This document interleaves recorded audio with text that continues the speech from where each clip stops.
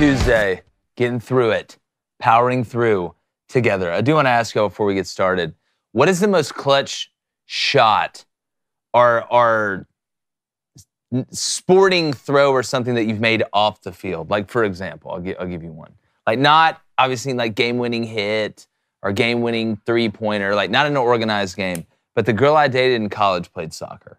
And there was this picnic thing that they had on the soccer field. It was like a charity event to raise money, right? Like a drive. And there's like these picnic blankets set up, and they'd made food and stuff.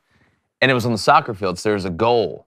It's probably 20 yards out. And they were messing around with the soccer ball, her and her teammates. And I stopped playing soccer when I was like 8 years old.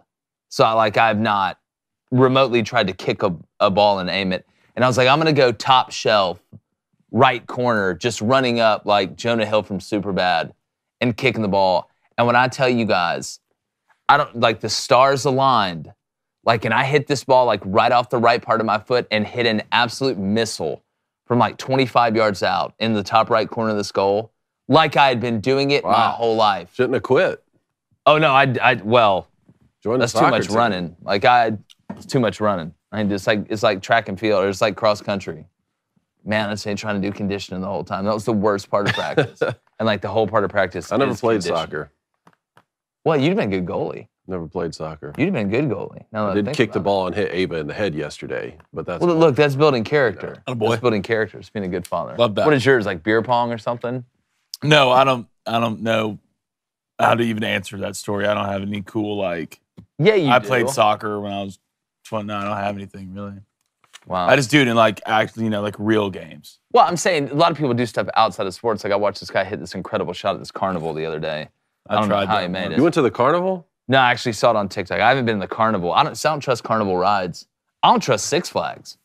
There's more to the carnival David, it's than hard just for me rides. to get in a plane. Carnival's about funnel cake. That's all it is. And corn dogs. And look, I'll sit on whatever walking around the carnival on the grounds I'll do. Like I'll throw the dart at the balloon, right? I'll do that little jackhammer thing where you hit it and you see how high it goes. I'm not getting on the tilt-a-wheel or whatever it is that Ricky put together while he was drunk. He buzzed. He was buzzed. Well, they say that's when he does his best work. Is cotton candy mid? Yes, it's terrible. No, it's really good. It's a terrible flavor. It's a terrible. Cotton was meant to. Maybe we'll find out. Maybe we'll find out Friday. We'll see. That's a good tease there. Caitlin Clark leads Iowa past LSU for a trip to the Women's Final Four. Former NFL Pro Bowler Vontae Davis is found dead at his home in Florida, and NCAA President Charlie Baker calls for a ban on all college prop bets ever of all time. I'm Jay Crain, and welcome to Crain & Company.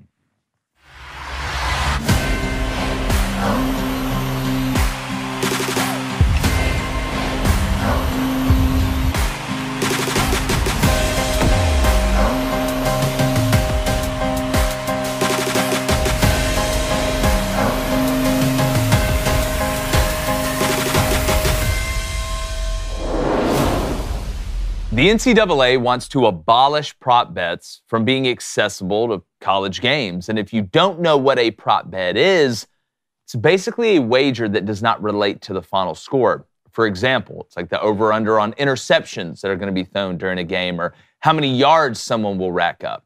Now, Charlie Baker's reasoning, the president of the NCAA, says that it will lower the pressure and the amount of illegal gambling by players. And on the surface, that may sound right and his intentions may be good. I always doubt the NCAA when it comes to that. But the truth is, people are going to try and skirt the system either way. Now, by eliminating prop bets, you're not going to eliminate the cheaters. You're just going to make them go through a more narrow door. The cheating will not stop, and eliminating options is not the best way to go about trying to stop anything. What you do is make the punishment or deterrent so severe that the potential offender just decides not to do it. The same reason why criminals go back out and offend when they just get let right out of prison after they get arrested. It's because the consequence doesn't outweigh the benefit of getting away with it. And just like crime, you're never going to stop all criminals, but the same thing with betting. You're not going to stop all players unless you make that consequence detrimental enough. That's how you make a dent. Now, the scariest part of this whole betting situation is what happens if one of the biggest stars in the sport gets caught, like we've seen in Major League Baseball. Now, it's alleged. with the Shohei Ohtani situation that he might have known something or he might not. May have just been his interpreter. But he isn't even getting investigated. And there's no interpreters in college football. Sorry, they just don't exist. Now, that, to be honest with you, is my biggest worry. So don't take away choices from the table and from the people. Just make the consequences very, very harsh. David Cohn, former Michigan quarterback, going to bring him in on this. My brother, former Western State, Colorado wide receiver, Blaine Crain. And David, I actually think Charlie Baker's trying to do the right thing here. I think what he's looking around and saying is, well, you look in the NBA, you look at the NFL, most of these, and I'm not even talking about college baseball in Alabama, most of these people that have gotten caught, players using third parties when they can have effects on games, have been on the prop bet side. But by eliminating that, you're not going to eliminate the problem. To me, you keep everything and you make the consequence so harsh, you'll never play again. And if you get caught in college, you won't play professionally.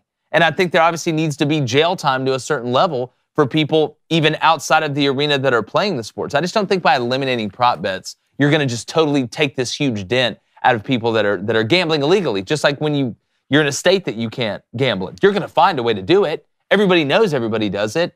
I think there's a better way to go about this. Well, I'm all for increasing punishments when there's wrongdoing, but I really have no problem with this in principle, maybe just because it's already not legal in Tennessee, so I haven't gotten to partake in the college prop bets during the season, so that hasn't helped me win any months. But this makes complete sense coming from Charlie Baker. I don't think it's going to have any effect. I don't think the NCAA or Charlie Baker is going to sway any state on whether or not they decide to make prop bets illegal or to keep them from becoming legal. But it makes sense that he would do this for either one of two reasons. Either he's coming out and advocating this publicly because he understands, hey, the NCAA just cannot be the regulatory body of every single player in every single sport. It's just too many. I mean, if you just look at the NFL, there's 32 teams and you have, a 65-man roster? Even that's hard enough to keep up with who's placing bets and where they're placing bets. It'd be impossible for one body to regulate the entire NCAA with these athletes. But the second part of it, and I think the reason he's probably coming out and saying this now, is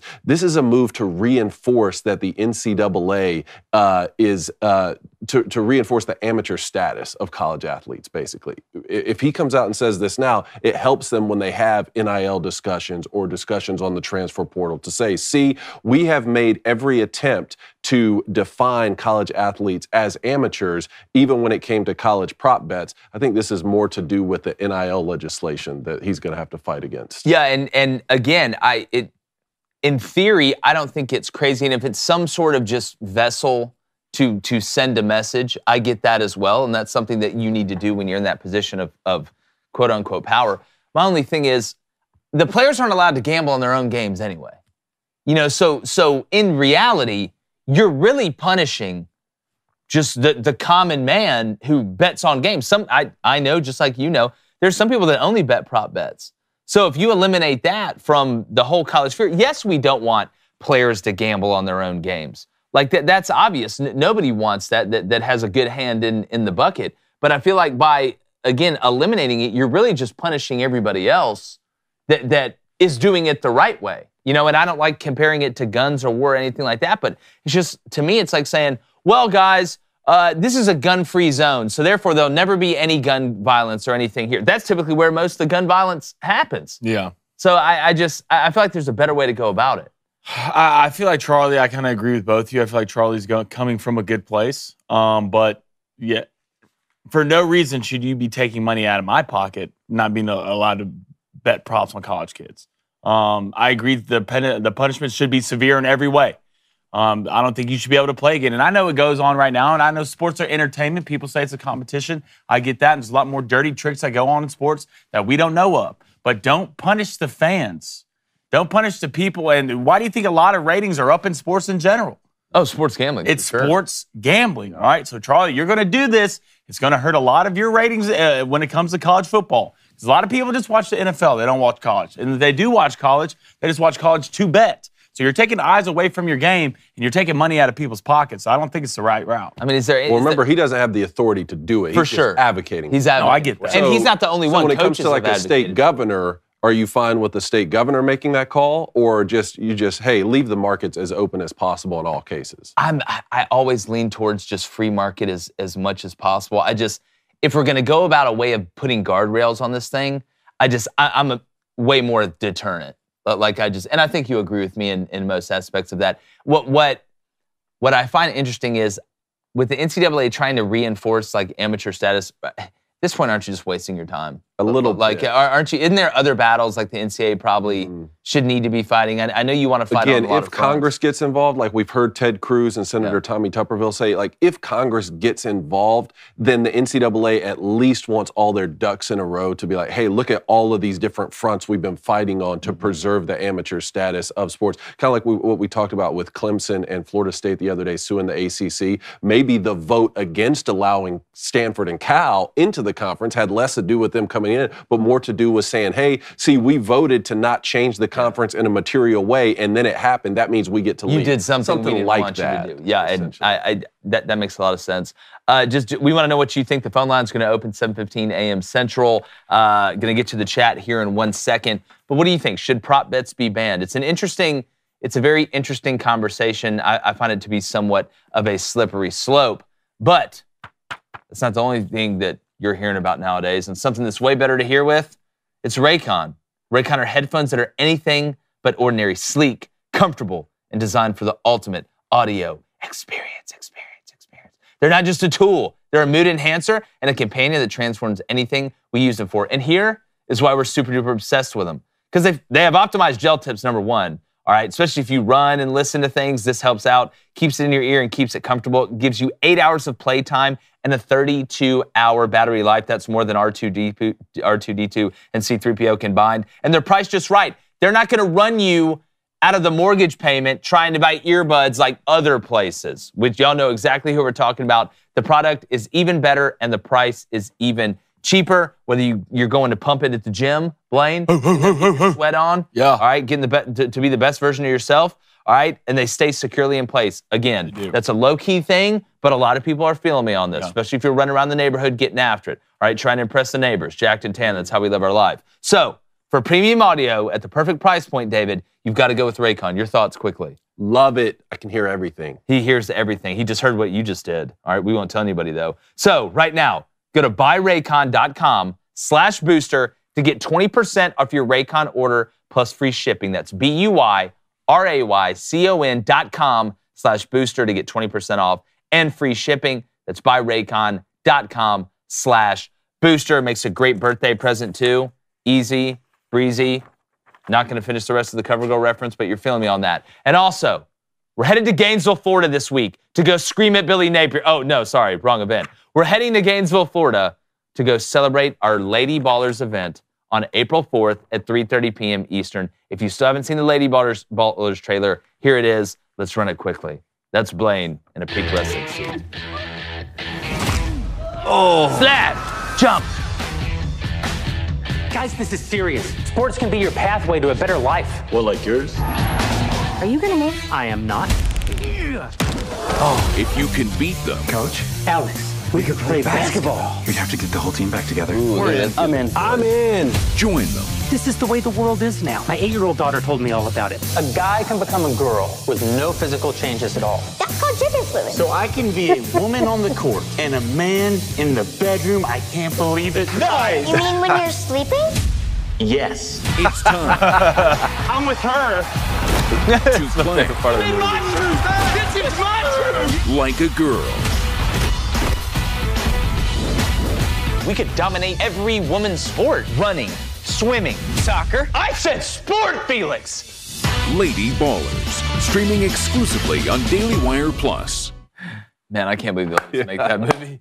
If you're in the area, please come join us as we continue to fight for women's sports. You can find the RSVP link in our socials and in the show description. It's important that everybody gets together. Speaking about fighting on all fronts, and if you watched the game last night, you know, the high-level women's basketball game that we saw last night, we got to make sure we're not letting dudes get in there. I mean, let's just be honest. How are we even arguing this? How's this even an argument? We got a bunch of important stuff going on. I don't know who's more delusional. The people that actually do this, which we saw a man win a weightlifting contest and some huge dude hurdler go get banned from a track and field event because he's just going to work everybody. Do we have that dude? Do we have that dude here, the Vicky Piper dude who's on the weightlifting? Vicky Piper. I mean, he is. That's the weightlifting one, right? Won the weightlifting. Which this is just won the powerlifting. And it's like because I already did that. That is true. I already did that. That is true. All right, am I lying? Did it gracefully. Huh? You're a butterfly. There we go. There he is. Right I already did that. You're a butterfly flying against the wind, David. And my outfit was better, David. My fits were better. And I'm super proud of you. All right, let's get to the Booster Club. All right, hit that like, hit that subscribe button. If you donate, I will read it if it's on topic. If not, I will catch it at the end of the show. We're going to start off with Corey Deshawn. Corey, what is up? Said, if I was a player and I knew I wasn't going to the NBA or something professional, I'd just get rich off my own prop bets. Let's be honest, fellas. Well, so this is an interesting. Let's say this situation pops up. Let's say I'm a player. Let's say I'm a bench player. I'm just going to, for Monmouth. Just going to throw that out there. Don't know anybody from Monmouth. Any other place existed until they made that run the NCAA tournament a couple years ago. And they had the bench mob, which was awesome. Let's say I don't play that much. Or even if I do play, I've watched film on who we're playing all week. And I tell my buddy, hey, I think we're going to be able to lock these guys up on defense. If it was me, I would take the under. After what I've seen on film, and we've played him once before, if he makes the bet, as long as what if that player gets a cut of the under hitting, like in that game? Do you consider that cheating? Not saying, hey, if the under's not going to hit, well, I'm going to miss shots on purpose. But like, where's the line? Is it if you take any money at all for any bet that involved, your game you played in? You should never play again. You should never. So if I say, hey, I would take the under. If Blaine came up to me and said, hey, man, I'm betting, and let's say I'm not even getting any of the that's money. Different. I mean, is that totally different? But is that still considered cheating, though? Because I feel like if they caught you giving out information, even if you didn't take a cut, they would kick you off the team. Yeah, probably. But if you're getting a cut of any of the wagers, like you should never play for any team or play in college athletics again. It's like insider trading to me. I don't disagree with that. I mean, and you have a vested interest. Yeah. And what's the punishment for that? Because it should be, it's in the same realm. Depends on what businest you're in. If you're a politician. It's in the same realm, in my opinion. You're basically doing insider. Yeah, are you a senator or not? Yeah, are you a senator or do you just like work at Wendy's? All right, let's go to Josh Bassett. Josh, what is up? It says the NCAA is a joke. They can't even properly keep track of their own tournament. What happened with that court being wrong yesterday? Yeah. We expect to believe Charlie Baker on this. Well, look, a lot of big organizations, and I don't even think this is virtue signaling. I don't think that's a good way to put it. I think he actually believes this. I think this is half of what David was saying is, they want to try and enhance the amateur status. We're against, the player becoming the employee. I find it a fine line to walk because every other commercial I see during the college game is a DraftKings commercial or something like that. Like sports gambling is making, and you could say maybe not the NCAA, but they're making oodles and oodles of money, and it's helping out ratings, which is getting people paid. Which at the end of the day, how much do you rock the apple cart? So look, I don't think the NCAA is wrong for coming out and taking a position on this. I don't think they're wrong on the position they're taking in theory, but I think in execution, if you were really trying to take a dent out of it, you've got to make the deterrent so bad that people are afraid to walk in and rob the bank. And maybe they will. I mean, we saw with Iowa and Iowa State last year, like those rosters were completely gutted. And the NCAA is a little different than the NFL. The NFL is actually partnering with that's true. The NCAA hasn't. The NFL's making money off that. Look, they're getting plenty of money. They're getting money indirectly from ESPN, who is then allowing the commercials to air on those during the games. But I would be kind of disappointed if that wasn't the NCAA stance. After you've tried to keep college athletes from getting paid, your stance would have to be, these are amateurs. Let's don't have prop bets. The second that Charlie Baker would come out and say, like, we advocate for free markets when it comes to betting for our college athletes, why have you been keeping people from getting their NIL? Yeah, I'd be like, when did you start getting paid for that? And then on the flip side of that, too, is now that the kids are getting paid to play college sports, they really don't have a leg to stand on in terms of advocating for the prop bets not to be in place. Yeah, no, that doesn't make sense. Let's go to 46 was a fix. Says, has NIL made college sports worse? I don't think the on-the-field products been bad at all. I think the on-the-field products as good as it's ever been. I think the worry is that you especially NIL mixed with the transfer portal. I will continue to say I think the transfer portal is more dangerous than NIL. I really believe it, to the essence of the game. right? Because again, if a kid goes and people, like we said, people get paid for a long time. Kid goes somewhere and sponsored by the biggest car dealership in the town, the small, let's say in Oxford, nobody's going to get mad about that. Now, if the kid goes to Oxford for 2 years as a really good player and then leaves to go somewhere else, they're going to be a lot more pissed about that, and you lose that attachment, right? That localism, that feel of, hey, man, we may not be one of these big metropolitan cities, but this is kind of what we thrive on. This is our thing. This is our way of life.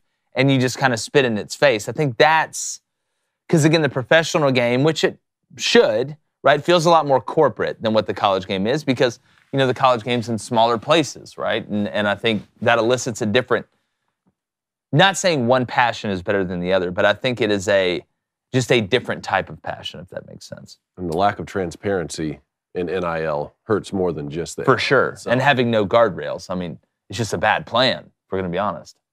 All right, let's go to Alan Adams. Alan, what is up? Says player betting means there is a potential for throwing games and shaving points. Does anybody remember the Chicago Black Sox? Does that story ring? I remember it. Yep. Yeah, I was there. Shoeless Joe. 106 years ago or something? Yeah. Shoeless Joe Jackson. Listen, nobody up here, I don't think anybody at the NCAA is advocating for people to be betting on the games they're playing in. Nobody wants that. But let's be honest. You think this is just going to stop it? Like all of a sudden people are just going to be like, oh, guess we can't do it anymore. Guess all the illegal betting is going to stop. There's ways to go about trying to limit it. It's just like crime. You're never going to stop it fully, right? You'll have some idiots who will just do it regardless. But I think if you sit here and say, listen, we'll do the investigation. If it is found that you benefited financially or you helped people make decisions based on games that you were playing, not only are you banned from playing any college sports again, what governing body do you do that through in the future? Is that through the NCAA? Is that through some breakaway civilization that we have in college football, and then the NCAA hands everything else? Not only that, but you're going to be blackballed from the professional leagues as well. Like, I not that people still won't do it. People will do it, and they'll keep doing it, right? But I think that would just scare the hell out of people enough where you do actually have a dent in people that are willing to go through with it. Again, you're a lot less likely to rob a house where you know the owner has a gun than walking into a house where you know they have a knife and you have a gun. That's just the nature of the human condition. All right, let's move on here. Caitlin Clark, David. Caitlin Clark, man, got revenge against LSU and Angel Reese last night. When I turned it on, she had multiple turnovers and missed a free throw, wasn't making field goals, and Angel Reese was dominating the game. And it looked to me like LSU was better than Iowa at every position other than Caitlin Clark. So I just thought that's the way that it was going to go. And then in the second half, Caitlin Clark just went on a tear. I thought she'd need 40 for Iowa to win. She ended with 41, and Iowa beat LSU by 7. Yeah, I got revenge. I remember LSU, I believe, beat Iowa for the national championship last year. I don't think women's college basketball gets better than that. It was really good. Than last night. And South Carolina's the best team, I think, and they didn't play last night. But you had 2 elite matchups with stars in the women's game. Like I tweeted out, there's some damn good ball being played right now in this LSU-Iowa game. And someone on social media was like, good ball. Man, this is so hard to watch. I'd rather watch a men's Division III game. Well, I'm not comparing it to the men's game because that's unfair because men aren't women and women aren't men. I didn't turn on the LSU-Iowa game expecting to see the UConn men playing Illinois. Like I know what I'm watching, but in that realm, that is the highest level of women's college from shot making, right? And there were some sloppy moments. There's sloppy moments in every game. You had the star power. You had big shots. I mean, it was 45-45 at the end of the first half. And then you have USC-UConn, which ended up being a hell of a game. Paige Beckers, Juju Watkins. Last night, I was entertained watching that. I was entertained watching it. Now, because things were even. Yeah, let's be honest. If there was a regular season game on in the men's between 2 teams that could have been unranked, I probably would have watched both, right? I probably would have flipped back and forth. If there had been a big game on in the men's, I'm watching the men's game. But that doesn't take away from the fact that was a very, very high-quality played game last night with people making big shots, and it was a fun watch. That's all you can ask.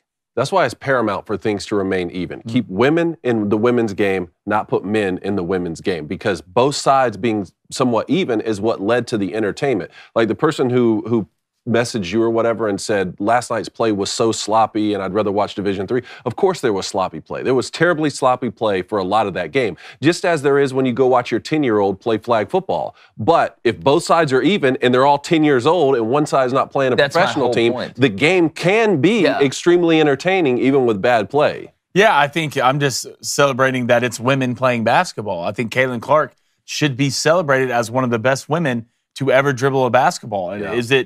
Are you delusional if you think Caitlin Clark can play in the NBA? Yes. Yeah. Yeah, that's yes, just you are. Stupid, and it's just physics. It's science. I mean, everyone would tower over her in the NBA. I'm going to be honest with a lot of people. Did I watch that game yesterday? No, I didn't.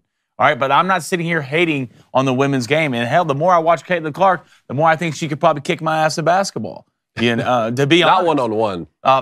Probably not one. It depends if there's a ref there or not. This is DeMarcus Cousins. But I do think at this point, you can't turn on a women's game just to watch it and say how bad it is compared to the men's game. We're past that. We need to celebrate keeping things separate. We need to celebrate women playing women basketball, just like we celebrate men playing men basketball. Don't hold women to the same standard as men because it's different when it comes to the sport of basketball. Yeah, well, and I think the best way to go about it is, outside of obviously just looking at it through the lens of this is a men's game, this is a women's game, is just call it how you see it. If the game sucked, say it sucked. Yeah. On the men's side, if it sucked, say it. There's been plenty of bad games I've watched on the men's side. That Grand Canyon, Alabama game was like watching two people throw a beach ball at a garage door. Like it was tough sometimes. But if the game's great, say the game's great. Like just call it even. Like I'm not going to go to a JV middle school game and expect to see the Baltimore Ravens show up. Like that's just, it's not realistic. So that mindset and that worldview to me, it's just warped. But I tell you, I was very entertained and look, you know, people will be talking about the press conferences and, you know, the white versus black Iowa versus LSU thing to me, I just really don't understand. Like, yeah, I feel like that's just people. People are out. bored. People are bored. Yeah, you know. But Kim Mulkey is a great coach. I mean, Angel Reese had a dominant performance there. Even hurt Flau'jae Johnson, camouflage star. She's such a good basketball player, man. What's up with the LSU walking off during the national anthem? I don't think they've ever been out during the national anthem. I didn't catch I didn't catch the game from the beginning. Kim Mulkey said that they have a routine they do while the anthem's playing. Which I believe they don't stay in the locker room because they don't want to be out there for the national anthem. Listen, if you've kept up with anything Kim Mulkey said, this is the last person that's going to have her team kneel for the national anthem or they're not going to come out. True. Teams have routines. I've been on teams where we're out there for the national anthem. I've been on teams where we're waiting in the hallway or whatever while the anthem's being played with our hand over our heart. I've been on some teams where we're in the locker room because that's just a different part of the pregame routine. I think as long as you're not disrespecting the flagger, it's in a Gabe Kapler situation. You know, it's like, we're not coming out because this country sucks even though I'm rich and I get to do whatever I want. I'm Gabe Kapler. Like, that's not what this was. I feel like, again, this is just another way for people. Kim Mulkey would be the first person to ever get a hit piece thrown out in the Washington Post and be accused of being impatient. In the same week? In the same week? That's never happened before. That's on a bingo card that doesn't exist. One last comment here that I didn't realize because I've only watched 2 of Caitlin Clark's games and everybody knows she's a phenomenal shooter. I didn't realize she was such a good passer. And she broke the look at her assists. NCAA tournament for assists. Yeah. But her get-ahead passes from half court are really incredible. That's what's going to make her a great pro as well. Now, I agree with that 100%. I think everybody sees the long shots and they ooh and ah, which is, I get it. That's the most exciting part. But she made some passes, especially on backdoor cuts last night. Even times where I thought, stop passing it. Like LSU has an advantage over every other position on your team except for you. Go ahead and take those shots. But anyway, let's move on to Vontae Davis. Vontae Davis, who I played against when he was a corner at Illinois, drafted by the Dolphins, played for the Colts, played for the Bills. He was found dead at his home in Florida. Sounds like no foul play is expected right now, but it's still under investigation. Yeah, I think it's 90 days. It takes, they said, before they'll have more information. 35 years old. His brother's Vernon Davis, the tight end. It was a really good player as well. If you remember, he retired basically at halftime of a game. Yeah, I'd forgotten that. Yeah, and again, he'd already had a great career. I mean, he's a Pro Bowler, like we said. This is just, whenever this happens, and a young person dies in general, but especially a young person's 35 years old, which I'm going to be 35 this year, that played in the NFL, you start wondering, head injuries, CT and stuff like that. But we just don't have enough information right now other than it's just awful. They say no foul play, like you said, is thought to be involved, which, I mean, I guess that's kind of a silver lining. I don't know. It just depends on which way you're looking at it. But just a sad story, man. Just really sad. Yeah, great player. Great player. Gone too soon. Sure. I had forgotten about him retiring at halftime. Yeah. You guys remember that? I remember a little bit of it. Because I remember he came out and was like, I didn't want to meant no disrespect to my teammates or the organization. But he was like, I was just out there.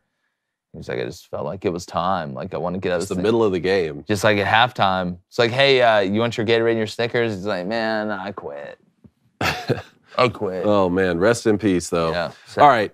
Houston Astros pitcher Ronel Blanco, how about in the this? span of 7 days, had a new daughter, made his first opening day roster, and threw a no-hitter against the Blue Jays yesterday. Retire.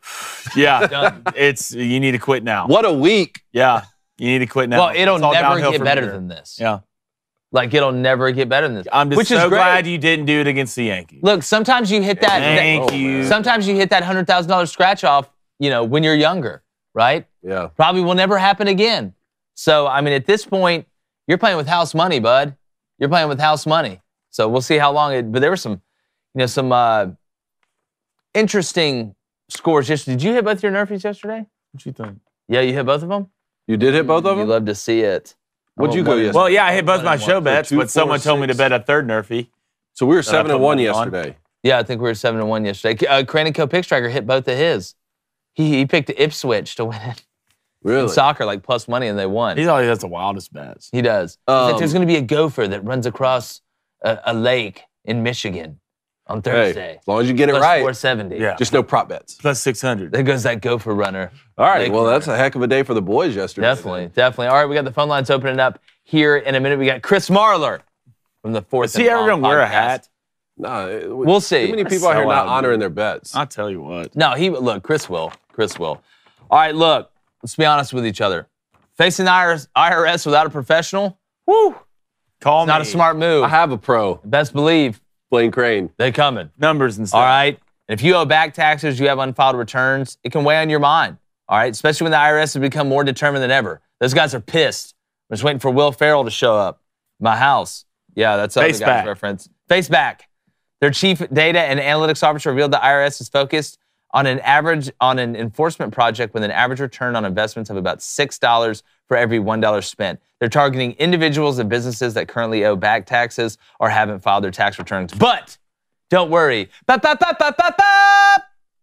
a hero that's coming to save you, David. And it's not David Michigan. It's Tax Network USA, the nation's leading tax relief firm. They know the tax code, and they'll fight for you. With a record of negotiating over $1 billion, that's a silly billy for those counting at home. In tax relief for their clients, their team is knowledgeable in handling any type of tax issue. Basically, they're the UConn men's basketball team right now. Billions and billions. Just dominating. Billions. So, don't face the IRS without professional help. Contact Tax Network USA for the best strategic advice to help reduce or even eliminate your tax debt. All right, I got this.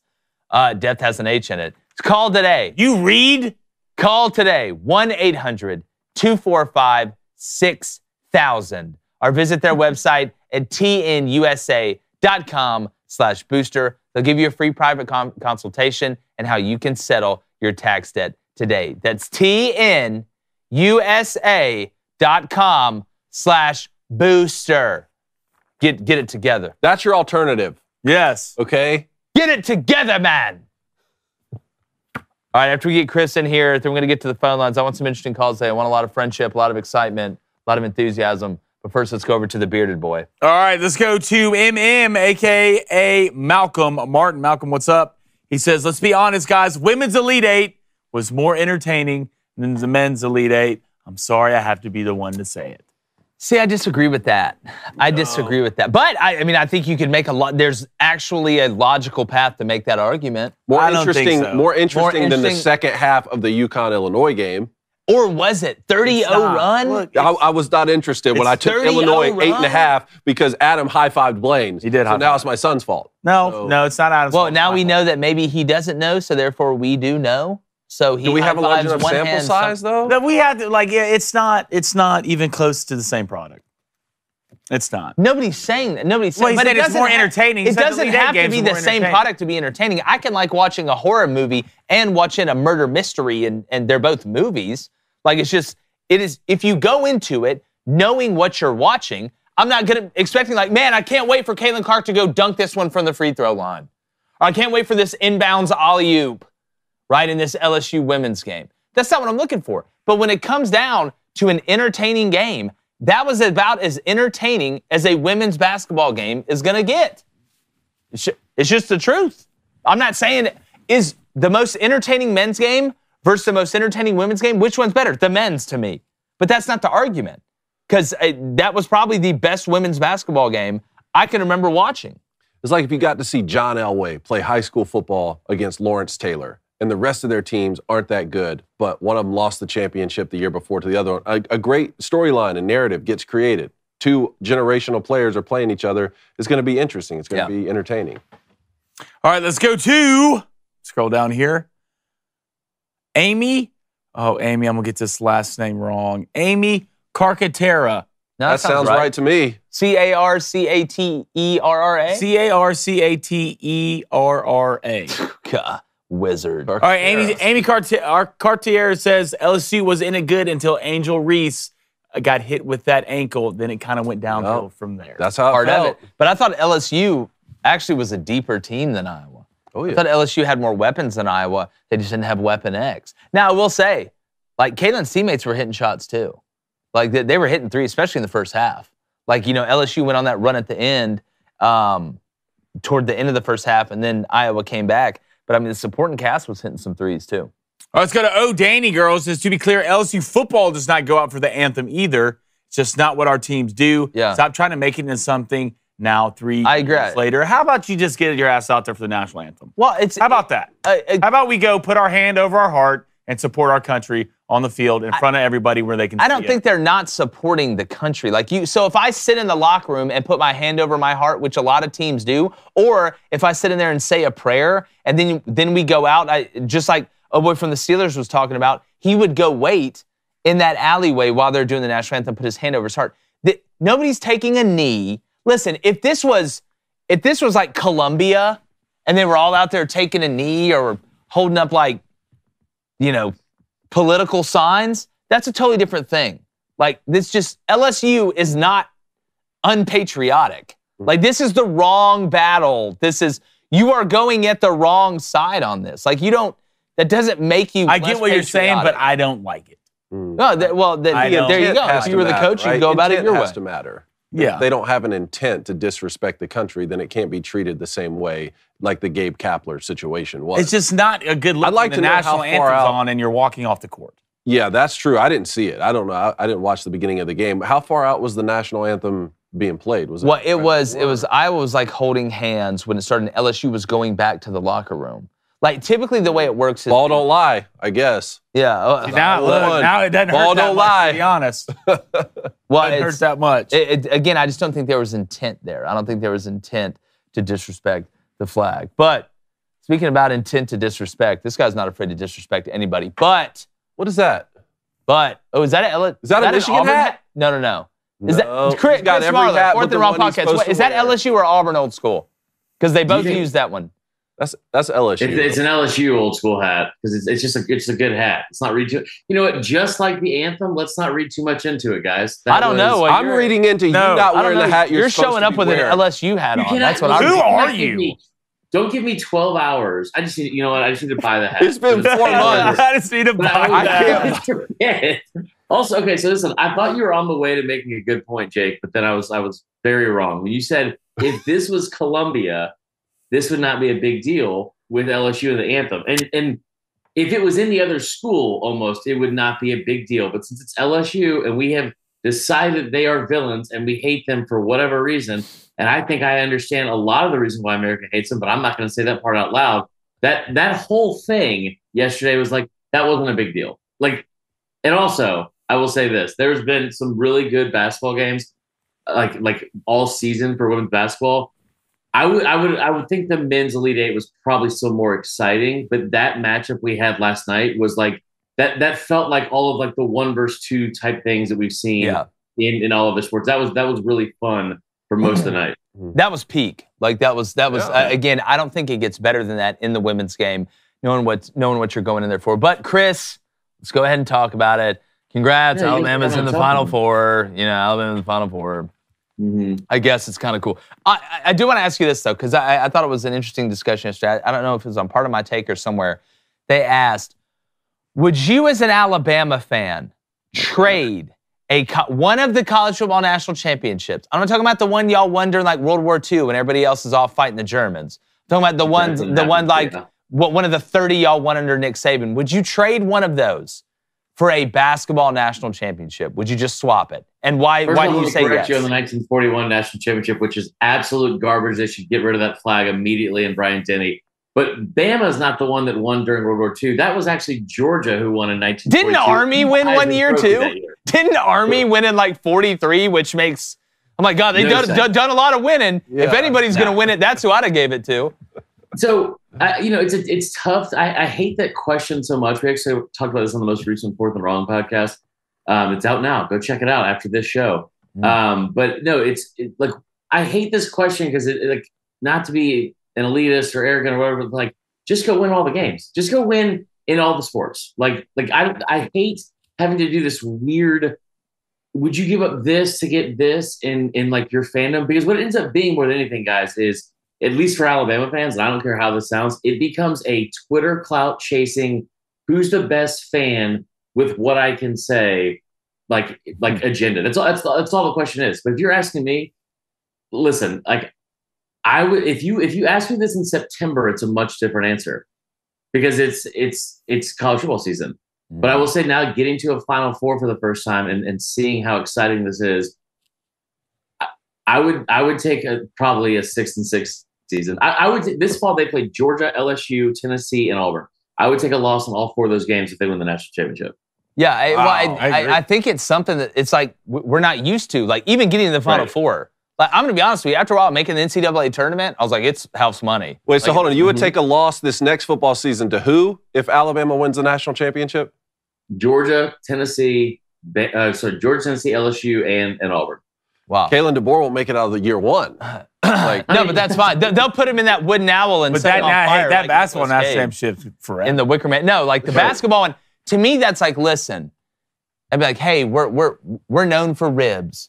Like, we're a restaurant that's known for ribs. God, here we Everybody go. loves our ribs. But we just won best dessert in the United States. Well, we just went to France. Like, it's something different, man. We can hang our hat on something different. We got to bring the French stuff back in here. I don't get it, but like, no, seriously. But Chris, we grew up and basketball was bad. It was bad for most of the time. Y'all had Antoine Petway. I remember those runs. I remember Cliff Ellis before it all fell apart.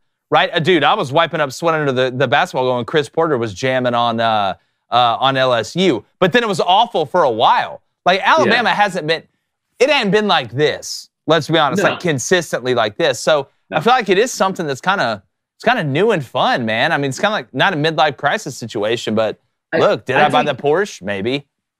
The better question I think might be for other fans instead of Bama fans, because the team that's affected most by this is Auburn. Like the fan base for sure. The meltdown the most about this is Auburn. And, for sure.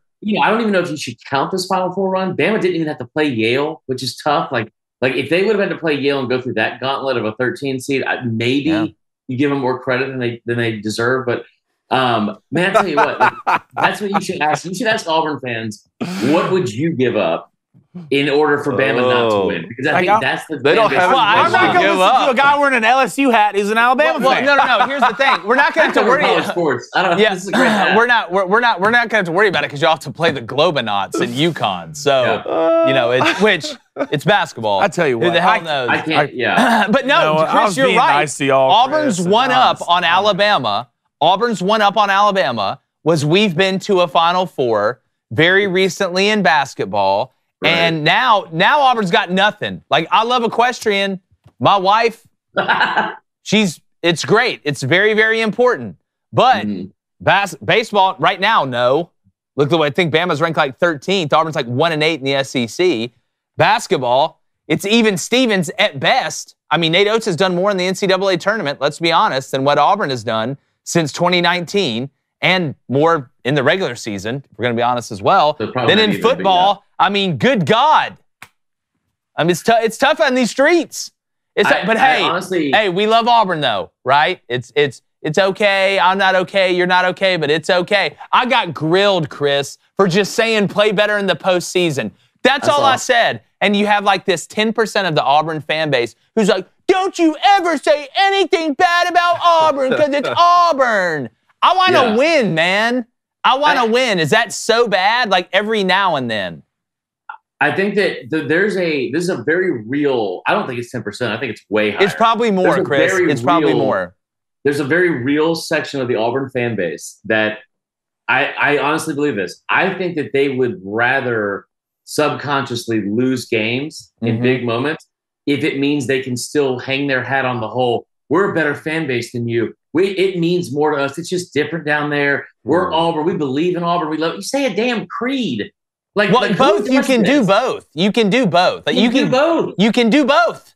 It's fine. I can love Auburn and get pissed when we can't get past the round of 32. Or when we go to Omaha, we can't throw the ball to first base. Or in football, we can't stop 4th and goal from the 31. And like I said, I had coaches Auburn reached out pissed at me for critiquing them. Like, it's holier than thou. Please don't critique us, because remember when Simeon Bowers was dribbling the ball up the court? Yeah, I do. And the standard's been raised, but I feel like that's poison. Those are poisonous thoughts. And if Nick Saban's dominant run at Alabama has taught us anything, it's that winning in a dominant fashion is not going to weaken the fandom at all. It'll be quite the opposite. The enrollment. I'll love you harder. I'll love you harder. I do want to ask about Alabama and Auburn, but one thought that, based on what you said when you came in, I didn't know anything about this national anthem until Blaine asked it earlier in the show, because I didn't catch the very beginning of the Iowa-LSU game. I disagree, though, that it was made into some deal just because it was LSU. I think this is just the aftermath of what happened after Colin Kaepernick, and when we saw Gabe Kapler, the Giants manager. Everything that's happened with the national anthem, people are more sensitive. And if they saw the Iowa team walking out and maybe thought that was disrespectful, I think you would have had the same situation. Do you disagree? So I think that if there's been 35 games played for LSU this year. Like I saw one guy, I forgot who it was, but like on Twitter, of course, and it was like, I don't even want to hear the other side of this. Like, this is disgraceful, blah, blah. And like all the comments were like, they've done this every single game. So maybe, I'll tell you what, maybe if the media who's covering women's sports, which is, it's awesome that it's getting this massive platform and it's so great we get to see all this, but maybe if the media does a better job of covering college sports, like Holly Rowe, instead of having her go to Albany just a fangirl over one player, and maybe we just cover the sport objectively like we do men's, then maybe we won't see this every time. So like I think it's a missed opportunity, because like so many eyeballs were on this specific game, and it was something they did all year. And you guys all played sports except for Blaine, I don't think, because he's clearly not an athlete. I'm kidding, Blaine. I'm kidding. I know. Yeah, I know. If you are doing something and you're winning, you're continuing to do that one thing. So if this is a pregame routine, like, listen, like I was Nomar Garcia-Parr in the box, like an a-hole. Like I just had the same thing every single time. And so if this is something they're doing beforehand, I understand where it's coming from. But at the same time, you have to be completely ignorant if you're LSU to not think it's going to draw criticism because of all the things that surround that program. It's again, I think the precedent was set, though, that they don't come out. So it's hard for me to get upset at them. I do believe this, Chris. I think LSU is built to actually embrace the villain role about as good as anybody. Like, just with not saying that there's bad people or anything like that, but there's just something, going to LSU games like going to Mordor, all right? It's just, you're down there in the swamp, and we're eating meat and soup together, and people are drinking at 6:30 in the morning. You're getting flipped off by 8-year-old kids. Sometimes you've got to become Harvey Dent. And I feel like LSU is the perfect place where it's so much fun for them to be hated, because, number one, of the confidence that LSU has as a brand. It is a white-hot brand when they get going. I don't know. I think some places can embrace that villain role. And like, it's hard for Texas A&M to be the villain to me.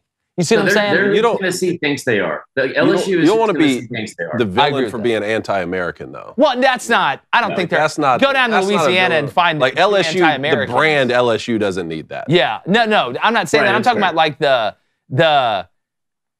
kind of the Angel Reese, the arrogance, the kind of cachet. It's almost hard for me to explain. It fits LSU, right? You go back and think about some of those LSU football teams.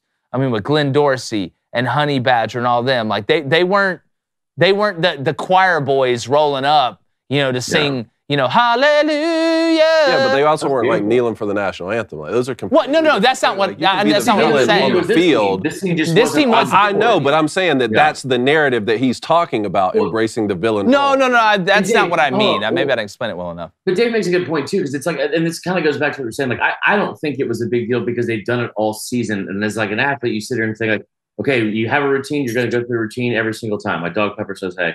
But at the same time, like LSU has to be smarter, and Kim Mulkey has to be smarter, and all those girls have to be smarter than to think like, surely this is going to be something. If you're on this big of a stage, like not going out for the national anthem, it's not like it was just going to be ignored. You know what I mean? Like they have to know that there's going to have a lot of pushback on that. Mm. Yeah, go ahead, Blaine. Yeah, I was going to just get to Donnie 37. He says, first of all, Chris, roll tide, and second of all, how the hell do we beat UConn?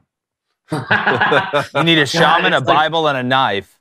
Dude, every time they would win a game, it was like, awesome. They beat Grand Canyon. And it's like, oh, how the hell are they going to beat UNC? And then, you get excited because you're gonna beat like my bracket was so effed that I went to go, I hadn't looked at it and I was like, oh, we're on the same side as UConn. That blows. Yeah. I tell you what, like, I don't know how you do it. UConn's on an incredible run. I think they've won every single tournament game in the last 2 years by double digits. We saw the 30-0 run. Like, it just, as Dave pointed out, was insane. They're really, really good. I think what they're going to try to do against Bama is probably try to run them off the three-point line and funnel everything inside where Bama's kind of weak there. They're going to need a big game from their bigs. Like Pringle cannot get into foul trouble early. And listen, the hat that I'm wearing, I said this on Twitter at 2 a.m. last night because that's where I'm at emotionally. Is that like what if Bama does 2021 LSU and like in that game against LSU and hits 22 threes? Like, look, they are good enough to be lights out from three. I think that's the way they have to win this game. Like, you can't foul out inside. You have to still be strong. Keep things at least even in there and not let it get away from you. But listen, we saw the other team that's dominant in this Final Four is Purdue, right? Like. They were the consensus number one team in the country, I think, before they lost to Illinois. So we saw Bama go toe-to-toe with Purdue for basically 38 out of 40 minutes earlier this season. They can do this. It's just a matter of not letting the moment be too big. I almost wonder, is it smarter for UConn? Obviously, you try and eliminate the other team's biggest strength, right? Which for Alabama is the three-point line. I just worry if Klingon and them are just out-rebounding the hell out of y'all down low. Like, that to me is I feel like everybody's going to talk about the threes, and they should. I get that. But if Alabama just shoots threes well and doesn't do anything else well, they are going to lose by 20 points. Because UConn, to me, I think is the most complete team, and they don't have that, thing from Pacific Rim at center like Purdue does with Zach Edey. I got to start watching movies that you reference because I tried. You haven't seen Pacific Rim? No. You must have seen the other one. I saw that one. Robots or something? Yeah, it's like like Blaine can explain it pretty. We're not going to give away the plot. Yeah, don't give away the plot. Hey, I will tell your follower or your listeners, I finished One Tree Hill. I know that was a big deal with some of the listeners last time I was on. One Tree Hill. I did finally finish that. And you're talking about me being athletic. One Tree Hill. You know what the hardest? You're talking about One Tree Hill. You want to know what the hardest part about you want to know what the hardest part about watching One Tree Hill is, Chris? What? telling your parents you're gay. Yeah, there it is. Chris is like, but I already did that first. Yeah, I mean, what are you talking about, bro? I'm just kidding. I was going to Nick Saban's bodyguard.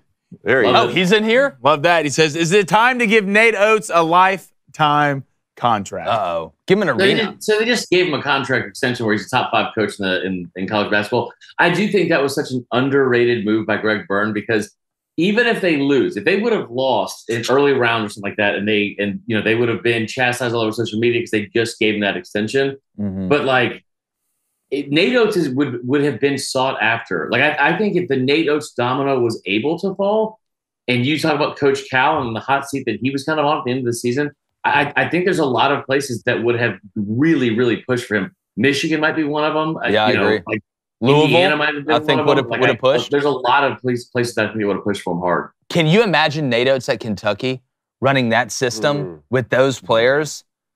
Hey, will Nate Oates be coaching at Alabama longer than Bruce Pearl coaches at Auburn? Well, that's a good one. I would think so because I think he's younger, right? Way younger. That is going to. So he'd have to leave. That is. I think he'll stay for a long time. I really do. I tell you what, if they don't build him a new arena and get out of that airport hangar, maybe not. But that has like all the feels of like a Woody versus Bo. Like I'm not trying to say this in a discrediting way. So this is supposed to be a compliment, David. But that has everything to me is like the 10-year war type thing of like those two guys. They like each other off the court. This is a really, really good rivalry right now. And so I hope we get to see this for a long time. Does he want to go to the NBA? Do you think Nate Oates is a guy that wants to eventually coach in the NBA? I don't think so. And also, it's not the same. You don't get the same type of like the disparity between going from college to the NBA versus going college to the NFL is much different. It is not as strenuous of a job for college basketball coaches. So I think he's thrived, man. If you talk about they replaced all 3 assistant coaches. They lost the greatest player in program history after being a #1 overall seed a year ago, and they are in the Final Four for the first time in program history. It just you cannot make enough out of what he's doing. Next question from the hotline. Yeah, if we're going to call a spade, it seems to me that Nate Oates gets the most out of his guys in the biggest moments. That's true. Like it may not be he may not be and they've won a lot of success during the regular season. It just seems like when Bama has to have it, they come through. Like, and it's just, and it's not just in basketball. Like, look at football. I mean, when they have to have it. Basketball, baby. Yeah. 4 straight women's national championships. Let's get it. And they're on a roll. As far as they should have with Brandon Miller, because he's one of the best college basketball players I've ever seen. But I feel like that had more to do with the murder situation hanging over that team. I honestly do. Am I crazy to say that I would rather have, I'm talking about in college, I would rather have Mark Sears than Brandon Miller? Like, is that really that? If you think about it, both. Yeah, I know, right? What's better than? It's like my dad used to say. What's better than 1 lobster dinner? 4 lobster dinners. All right, one more, and then we're gonna get Chris on up out of here. Let's go to VolFan3727. Says, is it me, Chris, or does it seem like Zach Edey got every call in that Purdue-Tennessee game? It is very hard for me listen, I always say this. I try to cover everything objectively and as best I can. As a lifelong Alabama fan, it takes a lot for me to cheer for Tennessee. But that blank with Purdue on Sunday, it was awful. Like listen, I don't know enough about what's going on inside the paint every single play. You could maybe with Edey, it's like the whole thing with holding, like you call it on every play, but they just don't.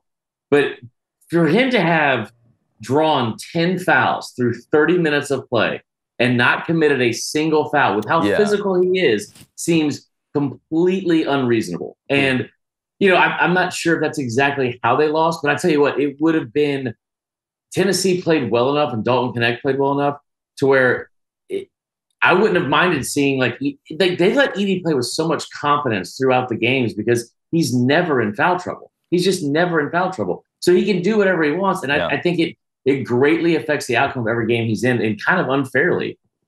Well, I don't want them to call the game different. Right. I don't want them to look at Zach Edey and say, well, he's bigger than these other guys, so we're going to let the other team foul him and not call it as much. I just want them to call it the same on both ends.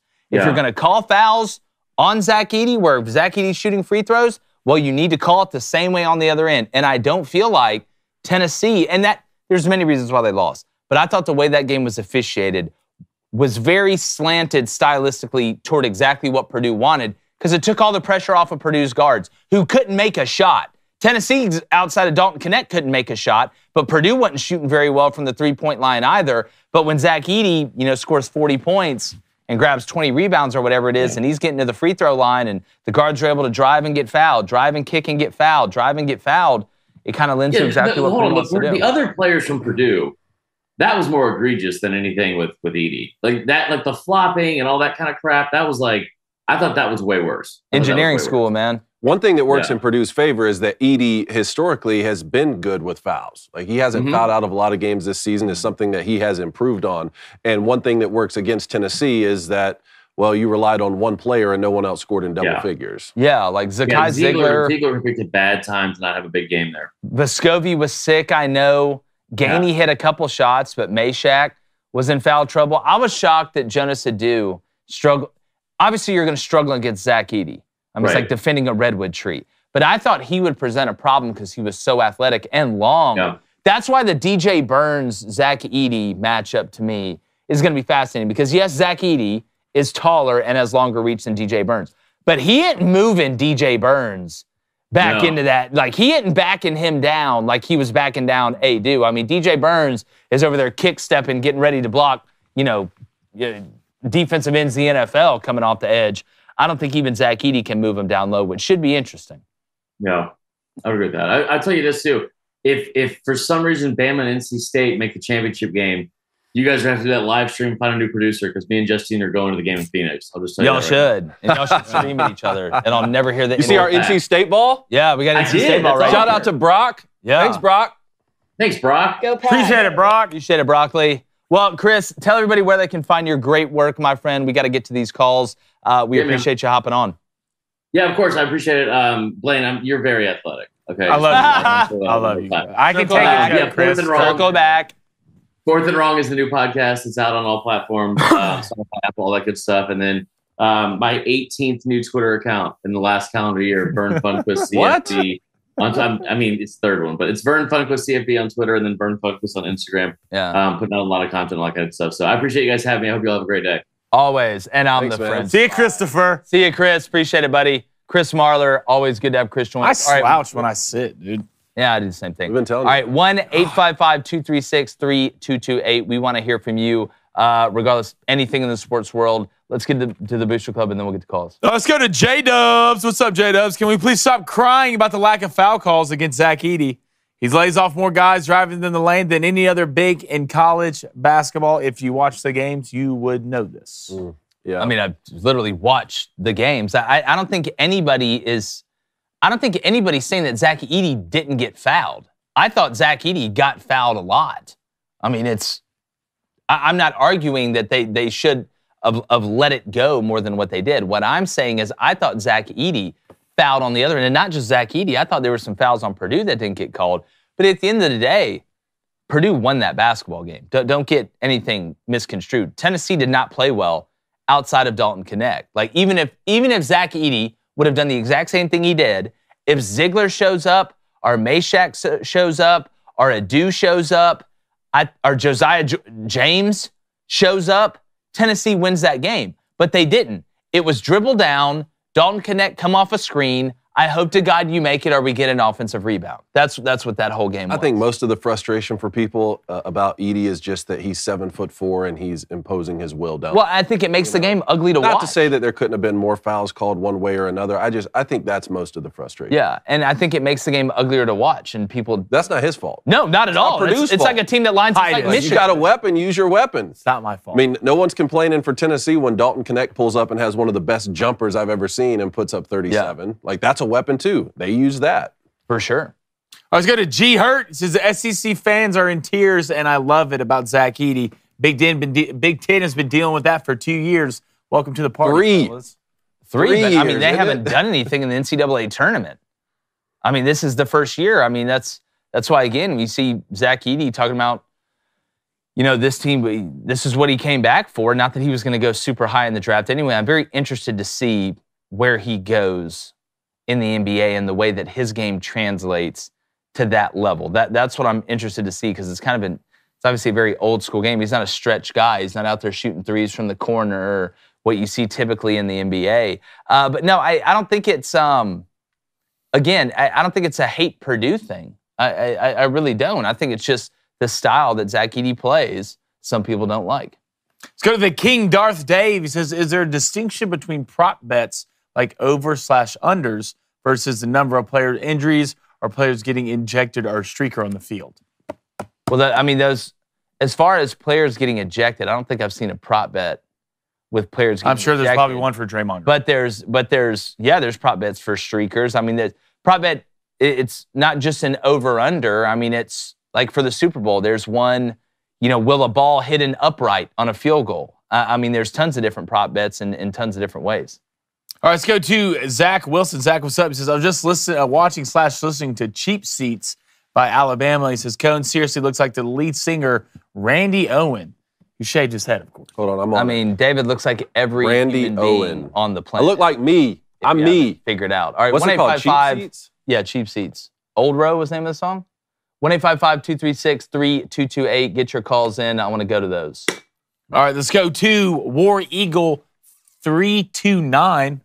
What's up, my guy? Good to see some Auburn love in here. Says, Jake, I saw your comments and video on the Bruce Pearl, and I agree. If he has another outing where he loses first in March Madness, where do we go from here if you're Well, it's number one, I appreciate you hopping in. I'm not saying fire Bruce Pearl. Like, that's not what I'm saying at all. What I'm saying is, at some point, the standard's been raised at Auburn basketball, and they know this as well as anybody. I think that's why I got the calls I did and why people got upset. If I was totally wrong, I don't think you'd have had that reaction. It just would have been brushed off. What I think is happening, the thing that I think a lot of people are frustrated with is Auburn makes this run in 2019 to go to the Final Four, right? Then you have COVID the next year with that Isaac Okoro team, which is tough. You haven't been past the round of 32 since. Auburn had all this momentum in basketball, and now it's been caught up and surpassed, honestly, by Alabama. You can even say Bruce Pearl is probably the best thing to happen to Alabama basketball and a lot of other teams in the SEC. But at some point, you can't just live off 2019, right, and just regular seasons. And it's great to win in the regular season. It's not easy to win in the regular season. Nobody's saying that. But what has happened in the NCAA tournament, when you look at the way it's gone down, don't make it to the Sweet 16 with Jabari Smith and Walker Kessler, 2 first-round guys. And if it's just a one-off, if it was Auburn had made the Sweet 16 a couple years in a row and they lost to Yale in the first round, it is what it is. But it's not a one-off. Auburn's got to start playing better in the NCAA tournament because, like it or not, and I think it's a good thing, Auburn is now judged on what they do in the NCAA tournament. I just think that's the truth. Yep. All right, I got a couple call-ins here if we want to get to them. Let's do it. All right, let's go to Jordan in Boise, Idaho. Jordan, what's going on? Hey, guys. How's it going? What's up, Jordan? Long-time listener, first-time caller. Appreciate it. Thank you, man. That. All right, we appreciate you. So I got into baseball a couple years ago when the Phillies went on their run to the World Series. Good for you. Sorry about that, Jake. I'm not sure. All right, next caller. No, I had a question. So going into this season, it seems like everybody had our bullpen rated pretty highly. And maybe this is just the Craig Kimbrell trauma coming through from last year, but I don't fully understand why we'd be so highly rated. Again, maybe it's just me. Was hoping you guys could shed some light, maybe. Well, look, when you look at who you guys have, I think there's obviously reason for optimism. My biggest question when it comes down to it is, injuries and health, right? When you play this 162-game season, obviously you got the All-Star break in between. Could you guys be a little bit overrated, right? But if you stay healthy, I do think the bullpen is good enough. And you have guys that are proven in there. It's not like they're just a bunch of nobodies that nobody knows. I think it's hard. And look, as a Braves fan, like, if anybody knows, it's hard to trust the bullpen. Like, it's hard. But I think there's a lot worse situations than you guys are in. My biggest thing is the health. But there's guys that are proven in there. I don't think that some reaching for the stars or trying to pull something out of your butt to make everybody feel better about certain things. It's just like everybody else right now, when you look at Major League Baseball, I think this is why you're seeing some of these contracts for pitchers go down, is because these injuries are starting to mount up because, everybody's throwing a 93-mile-per-hour slider. Everybody's throwing a ton of innings and just specializing on baseball growing up, and you've kind of seen that permeate through. But I see reason for optimism. I wouldn't be thinking, oh, it's an overrated situation. Not only a good bullpen, but ranked the best bullpen in Major League Baseball coming up this preseason. Yeah, preseason. Yeah, and that's a lot of it has to do with that Hoffman guy. Yeah. Who got drafted top 10. For sure. Hoffman, and like, was it his 10th year in the league? I saw them talking about this the other day. 10th or 9th year in the league, and he's come out and balled out. And a lot of it has to do, it's a committee thing. You have a wealth of option when it comes to closers. And y'all's WAR last year was extremely good. Talking about Jeff Hoffman? Jeff Hoffman, boom, that's He's it. 6'5", 235. 6'5", 235, been in the league forever, is just now balling out. Was a top 10 draft pick. Yeah, well, and we know sometimes in baseball it takes time, but again, that's why I go back to what I said, the health, right? Sometimes baseball, and it's not nearly as physical, obviously, as football and some of these other sports, but when you play 162 regular season games, it is a true battle of attrition. It is a true battle of attrition. So it comes down to depth, right? And that's where, you know, not everybody, but a lot of people are healthy coming into the season when these preseason rankings start, right? What happens when that one guy goes down? And we've seen the Braves, I think, have done a really good job of this, is when guys have gone down, whether it be in the bullpen or the starting rotation, they've been able to supplement other guys to get them through it. You look at Jesse Chavez and guys like that. You know, sometimes that's what it takes, and I think you guys have that. Now, you know what I hope happens at the end, if we're going to be honest, but I don't want anybody to get hurt on the way there. No. Of course not. Of course not. Of course not. Yeah, like I said, I'm still pretty new at this, so I'm still trying to like fully understand all the nuances. There's a lot in that sport. There's a lot of nuances. And we used to see starters go a lot deeper into games. It's a different game. It's a different that helped your mindset. bullpen out a lot. You don't see starters make it past the fifth. Well, you didn't have 4 guys throwing 100 either. Yeah. No. Yeah, like the nuance I'm trying to understand right now is why we threw Connor Brogdon in last night, only to walk the bases load and give up that grand slam extras. But you know what they say, hindsight's always 20/20, right? And if I'm gonna get out if we're gonna get it out, we're gonna get the demons out. Let's get them out early, buddy. We got 155 more of them. Yep. Like I would rather start slow. And you see the Phillies do this, right? We see the Phillies do this. They'll start slow and then just hang around and then figure it out. It's not about if you get hot; it's when you get hot. So got 160 more of these things. Yeah, 160 more. But appreciate the call, brother. Great call, man. Thanks, Jordan. Appreciate it. Those potatoes. Thank you, guys. All right, let's go to Jake in Florida. Jake, what's up? Hey, guys. So Nate Oates is in the Final Four. Yep. It only further vindicates what I've been saying, which is Nate Oates is the best coach in the SEC at the moment. But it seems that Auburn fans are struggling with this. They're struggling bad because I can't even have conversations. Took away Christmas. I can't even have conversations with Auburn fans without them yelling at me. Like, why do you have to yell? Well, you know, because they're upset. Yeah. Why do you have to yell? We don't have anything anymore. Oh, why did you have to yell? Touche, my friend. Okay, no, look, look, Nate Oates he's the Grinch. He stole Christmas from Auburn. What was that one thing Auburn could put? The one thing, and I'm not talking about love and friendship and all that other stuff, all right, which from there, y'all know I feel it. I'm in the trust tree. But like the one thing Auburn could point at right now and say, you know what? Yeah, y'all won all these with Nick Saban. Outside of the kick 6, right? Greatest college football player ever.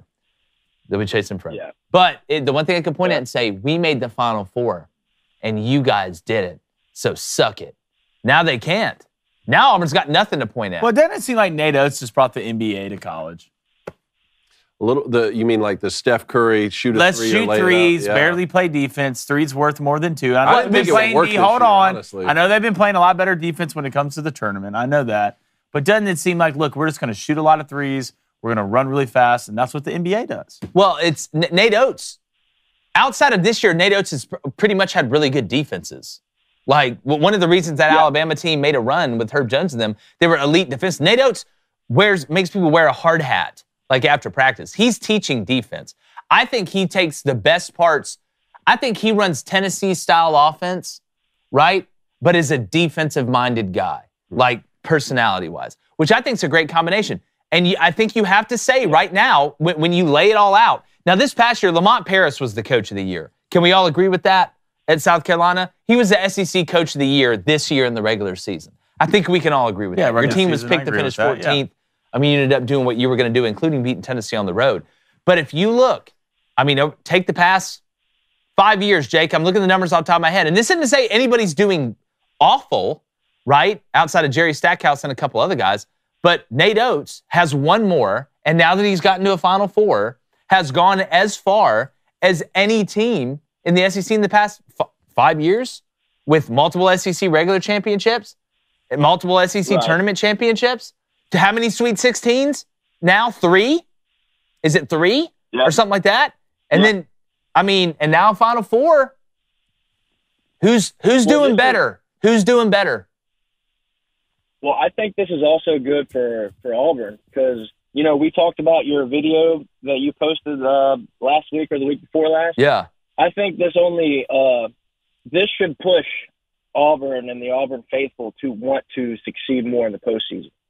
Well, I wonder. That's the problem. I think the best thing for that is to see Alabama have success or have these success, and now it's like, okay, all right, now we really have to invest and pour our time and resources into trying to take the next step in the postseason. If you're relying on someone else's success to motivate, you're screwed from the jump. Yeah, I think you're screwed from the jump. I think Auburn's problem, and again, Auburn has won. Like, I'm not saying Auburn is like Vanderbilt. That's not what I'm saying. But the minute that you start saying, you know what, it's okay that everybody else is doing this, and it's okay that we haven't had a lot of postseason success because, hey, we're winning regular season games, and man, you know, we keep it close. Wow, we really keep it close with some of these teams. That if you're trying to compete with Alabama and Georgia as your two biggest rivals, you're dead. You're dead. What I hope it does, not that anybody's not working hard, or not that anybody's gotten complacent. Because let's be honest, who shows up more than the Auburn fans? I mean, look at Auburn's atmosphere at home. One of the best atmospheres in the world in college football. If you're going to be honest and go to Neville, you got Jay Williamson saying it's the best home court advantage in college basketball, right? Plainsman Park. Right. I mean, Auburn fans show up every single time. Every single time. And nobody's asking you to go out there and win every big game you play. Nobody's ever going to do that. Like, asking for perfection is ridiculous. But reaching for it and having accountability and saying this isn't good enough, yeah, we won the SEC tournament in basketball. That's great. I would rather be in the Sweet 16. Like, it's just at some point, you know, you can't sit here and just say, you know what, well, at least we all just can look each other in the eyes.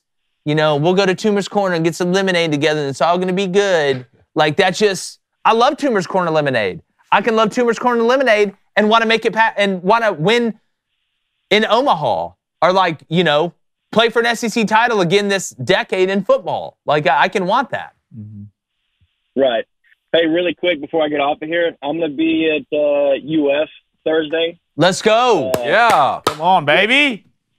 Hey, get with me. I don't know if I can say this on air, but get with me. Beverages are on me. I'm going to hold you to Bring some friends. Brother. Yeah, bring some. You can tell everybody. It's going to be fun. It's going to be a fun time. That was a cool Yale joke you made earlier. Do what? So that was a cool Yale joke you made earlier. That was a cool Yale joke. Well played, sir. That was pretty good. That went right over my head, Jake. That went right over my head. And typically, only planes do that. We appreciate you, buddy. Yeah. Thanks, man. See you all Thursday. All right, J-Bones. See you, buddy. See you Thursday. That'll be fun. Yeah, all right, let's get to the Booster Club. All right, let's get to some donations here. Let's go to our one and only $2 donation from Ryan Gade, the Philly man. Haven't won a single March Madness bet, fellas. # slump. How's y'all's brackets looking? This thing here, guys, mine. It doesn't look good. This is awful. It doesn't look good. Don't be surprised if Zelensky starts advocating on behalf of my bracket. Zelensky? Yeah. That's not good. This man needs money. Pays the man his bracket money. is terrible. It's awful. Let's go to Tristan Tussey. What's up, Tristan? He says, Tennessee messed up when they fired Phillip for winning 8 games. Texas had the same problem. I can see that. All right, let's go to Chase Mills, but I know what this is. $20 donation. Yeah, you better donate. Did he give me the third? Blaine knows what this is for. SMH dunce cap for the day. God, I trusted you, Chase. What did he? Which Nerfie? It was the Reds Nerfie. Can't remember who they played. They scored 2 in the first. Lost me $200 because I had the over. I had over 8 runs in the Phillies Reds. I hate my. If you wanted to hurt worse, 3, I think. If you wanted to hurt worse, Chase, I bet all 3 single bets and also parlayed. So you hit 3 2 out of Nerfies. the 3. Yeah, and the one leg I missed to win $700. That was that one. That was Chase's bet. So, thank you for the donation. Let's go to a $5 donation from David's favorite humping Badger. Best women game of all time, fellas. No lady ballers. I never would have been able to distract Caitlin Clark like I did to David Cohn, a.k.a. Mr. Unclutch, a.k.a. Fat. What was that Badger A.k.a. humping? Fat. Fat. Let's go to a $2 donation from the house that Cody built. We love that house, Cody. It says, Blaine, what is your max bench? Don't lie. Don't lie. Don't lie to the people now. 275. No, I can put up 300. That's cap. 315? No. 3 wheels? Prove it. No. No, we'll do it. Yeah, tomorrow on the show, Blaine will try and bench press 300 pounds. 300. Who's bringing the bench in here? Huh? So that's what's important? Yeah, if y'all get it in here, I'll throw it up. We just put that weight that David lifted on 300? Okay. Oh, yeah. Well, in the movie? That was real. I won the powerlifting contest. Yeah, that was real. Reed Crain says, Jake, say roll tide on camera. No. No. Say it. Say it. No. Say it. No. This isn't Guantanamo. You're going to put the hoses on me? Stick the dogs on me? Why is Bruce Pearl staring at me? But you're wrong. See? She's on the soundboard. Bruce Pearl said some things you guys might not like. Oh my gosh, Jake, don't even start. Let me get I want to get your opinion on this. Well, Bruce Pearl came out and said roll tide and all that. What's y'all's thoughts? Play it. Do we have is this the clip right here? Play it. Roll tide, roll tide, roll tide. See, I don't know the context. Is it the context? I'll never say yeah. Roll tide. I have to see the full clip, but I really hope it's hey, let me tell you all the 2 words I'm never going to say together, and then he said that, or oh no, look at that swell out of the ocean, and it was something like that. Because I don't know. Doesn't seem like either of those. I don't know, but it's like not a good time. Not a good time, Bob. $20, I can get you betting before the end of the day. It's not. It's not a good time, Bob. All right, let's go to Chris Walton. Chris, what's up? Says, doesn't matter how good the bullpen is for the Phillies when Bryce Harper is 0 for 11 so far. No, don't worry. Just wait till they play the Braves after they win the wild card. Just wait. He'll hit 400 against the Braves. Him and Castellanos. Castellanos just closed his eyes. Oh, it's a world event. Home run. Let's go to Wilson. Don't come back, Wilson. Wilson. Does NC State and UConn making Final Four in both men's and women's is impressive. Yeah. Not the first time that's happened, I'm sure. But has the same school ever won both at the same time? I think UConn did. Yes. I think UConn did. With Khalid El-Amin and those guys. I think the men and the women won. Remember, people are like, not forgetting, but it's like becoming a huge part of the past, even though UConn's made the Final Four. Like, Gino Auriemma was running this for a long time. Like he was dominating. Like, there was no South Carolina. It was him and Pat Summitt. And then, obviously, Pat passed away. And Gino Auriemma was running it over everyone. 2004 UConn. Yep. The men's team won the national championship over Georgia Tech. Remember we were talking about Georgia Tech being really good at basketball for us. And the women's team beat Tennessee that year for the double. I'm telling you, like, you remember when UConn was, and not that they haven't since, but they were beating people like in NCAA, like in Elite Eights, like 90-40. Like with Breonna Stewart and them. Like, they were just murdering people. Diana Taurasi, just destroying them. Let's go to Con-Air Ron. He says Billy Donovan's lost a lot of first-round NCAA games. And a lot of fans were upset. Then UF wins back-to-back titles. Remember, be patient. I hope it springboards to that. Like, be patient. I've been patient. I was patient for 15 years waiting on arm basketball to make an NCAA tournament, it felt like. Like, again, patience is for doctors and therapists. All right? Like, once you've raised the standard, this isn't a one-off thing. And I hope this propels. I would love for Auburn to win the way that Billy Donovan won. And then, hell, go to the Magic. I don't care. Like, when it's like a Jim Harbaugh situation. Hey, We won it. We won it. I'll see you next year. Like, it just,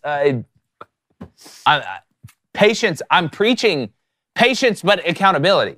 Like, that's what I am. It's both. That should be on a slogan.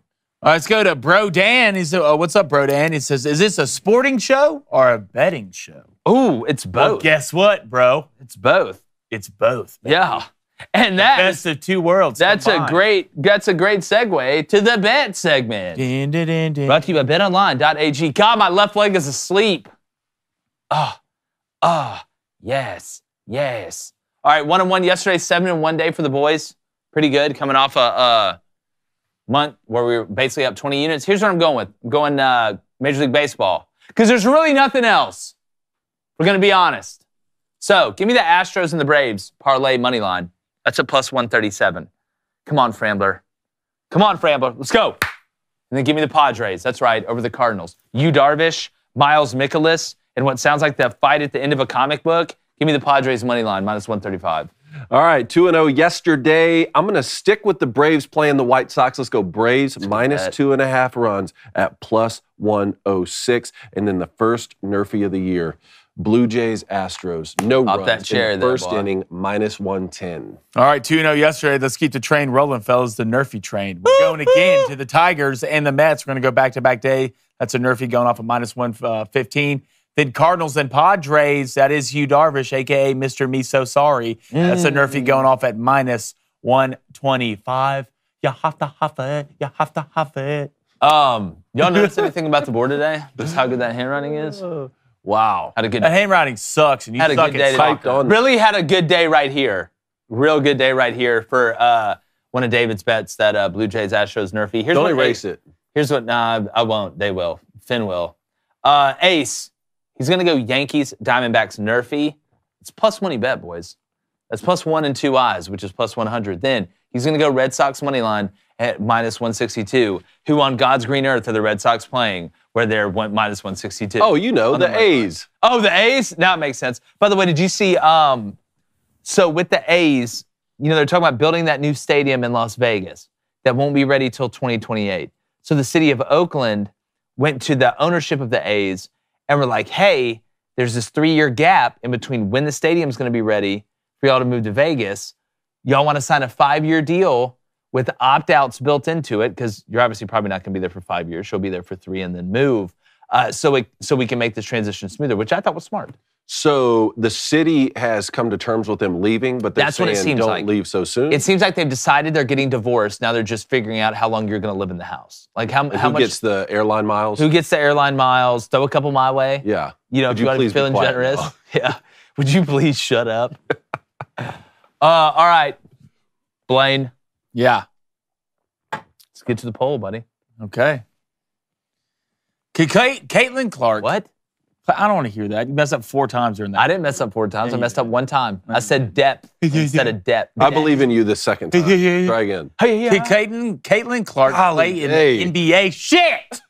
Try it again. No! Can Caitlin Clark play in the NBA? No. Yes or no? No. This has got to be our closest 1 to 100. 97% no. 98%. There's control in there. 90%. Who's what the 10%, man? Why is Caitlin Clark's family in here voting? I bet they'd say no. I saw her dad. He'd say no.